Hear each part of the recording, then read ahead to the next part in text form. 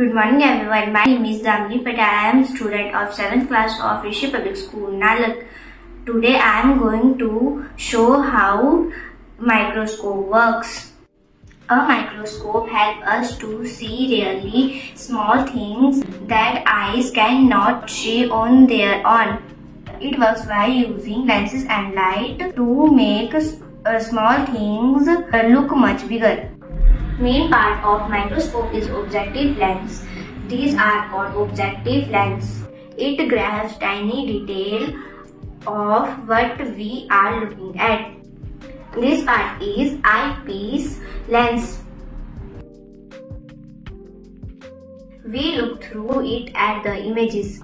Another important thing for microscope is light. Some microscopes shine light above the object while some below the object. It is a compound microscope that we are using. There are another types of microscope. They are called electron microscope. Today we learned about microscope. Jai Hind, Jai Bharat.